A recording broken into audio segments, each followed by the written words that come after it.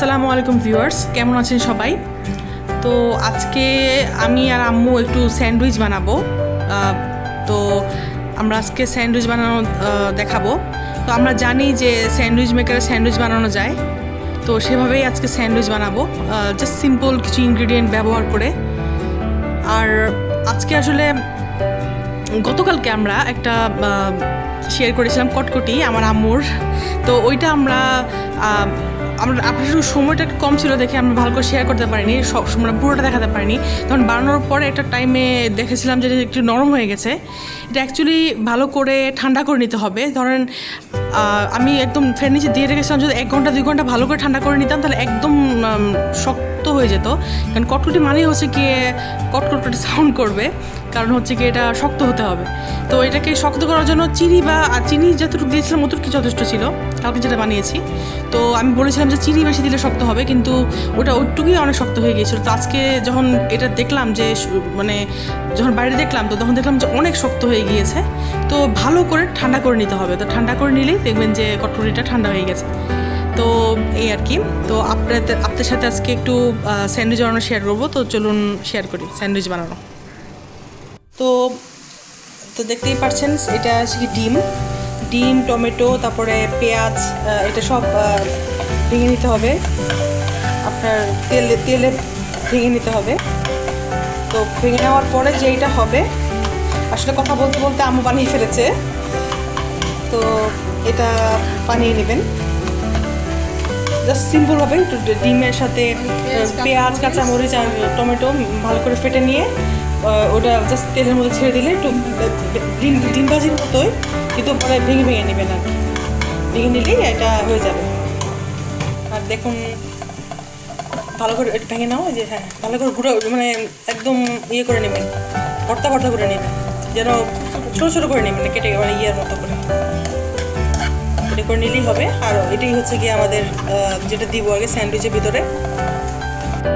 তো এটার মধ্যে একটু টেস্টিং সল্ট আর লবণ, 1 চিমটি টেস্টিং সল্ট আর লবণ, পরিমাণ মতো লবণ আছে, সেটা আপনি বুঝে নেবেন এটা। আর আমরা ব্রেড ইউজ করছি অলিম্পিয়া মিল্ক ব্রেড। এটা খুব ভালো আম্মু বললো, তো আজকে টেস্ট করে দেখব। আগে হয়তো বানিয়েছিল, খেয়াল করিনি, আজকে খেয়াল করছি। তো চলুন দেখি। আচ্ছা, তো শুরু হলো। আমরা এটার মধ্যে দিয়ে দিচ্ছি। খুবই সিম্পল, কিন্তু আপনাদের মানে খুবই সিম্পল, সবাই বানাতে পারবে, মানে এমন ইজি, কিন্তু খেতে কিন্তু খুবই ভালো স্যান্ডউইচ। আর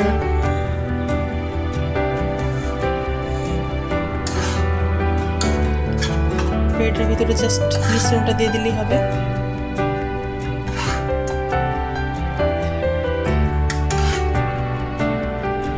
আপনি চাইলে শসা, লেটুস পাতা অনেক কিছু ইউজ করতে পারেন। আবার মেয়োনিজ ইউজ করতে পারেন, বাটার ইউজ করতে পারেন। আমাদের বাসায় বাটার ছিল, কিন্তু বাটারটা ইউজ করলাম না আজকে। তো দিয়ে দিলাম স্যান্ডউইচটা, এখন জাস্ট বানাবো।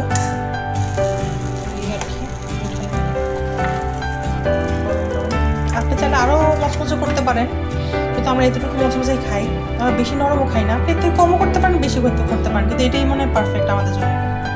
তো এটা পরে মাঝখান থেকে কেটে নেবেন, কেটে নিলেই বাস স্যান্ডউইচ। কাটি দেবো, আচ্ছা কাটি। তো ছুরি দিয়ে কাটা শেষ, এটাও কেটে নিব।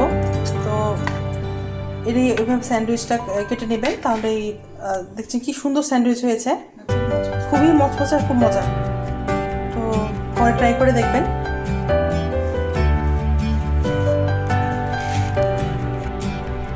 আজকে নুডলস নাই,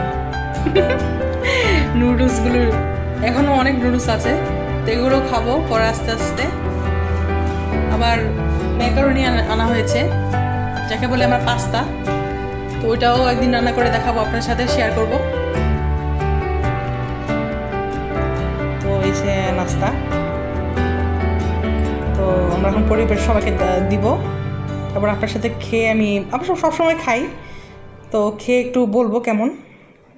ততক্ষণ আমি একটু খেয়ে দেখাই, আপনাদের সাথে শেয়ার করি কেমন হয়েছে।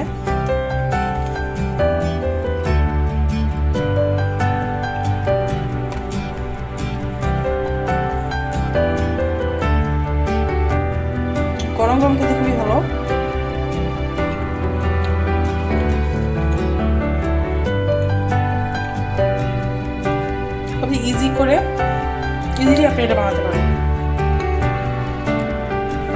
আপনি চাইলে চিকেন দিতে পারেন, অনেক দিতে পারেন। তো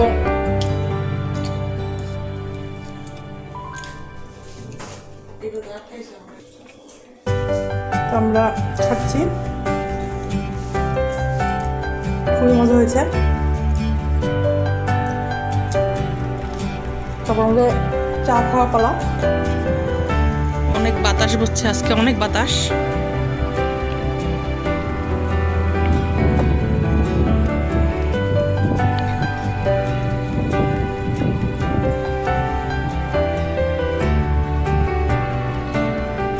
খালি একদম ভুতুরে পরিবেশ, বাতাসটা খুব জোরে জোরে বসছে, মানে খুবই খারাপ অবস্থা। মানে ভালোই লাগছে কিন্তু তাও খুব গরম লাগছে। চা হয়ে গেল। সো ভিউয়ার্স, আজকে আমাদের গল্পতে স্যান্ডউইচ বানানো শেয়ার করলাম। যদি ভালো লাগে আপনারা ট্রাই করতে পারেন বাসায়। তো আজকের মতো করে আবার নেক্সট টাইম আরও ইন্টারেস্টিং ব্লগ বানানোর চেষ্টা করব। যদি আপনাদের কাছে আমাদের ব্লগটি ভালো লেগে থাকে অবশ্যই সাবস্ক্রাইব করবেন, লাইক দিবেন। তো নেক্সট টাইম ইনশাল্লাহ আবার আমরা আপনাদের সাথে একত্রিত হব। তো আমাদের গল্পকে আপনারা অবশ্যই সাবস্ক্রাইব করবেন। ধন্যবাদ।